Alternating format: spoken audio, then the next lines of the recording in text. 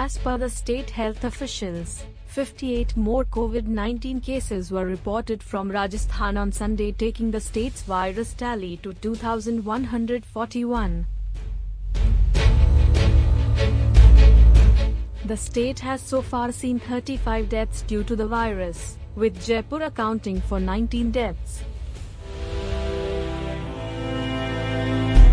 Out of the total cases reported today, 11 are from Ajmer, 1 each from Hanumangarh and Jhalawad, 15 from Jodhpur, 7 from Jaipur, 3 from Kota and 20 found in Nagaur.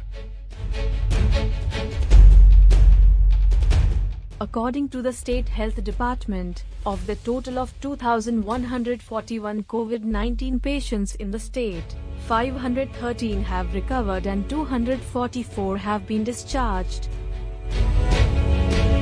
While the total number of coronavirus cases in India reached 26,496 on Sunday with 824 deaths.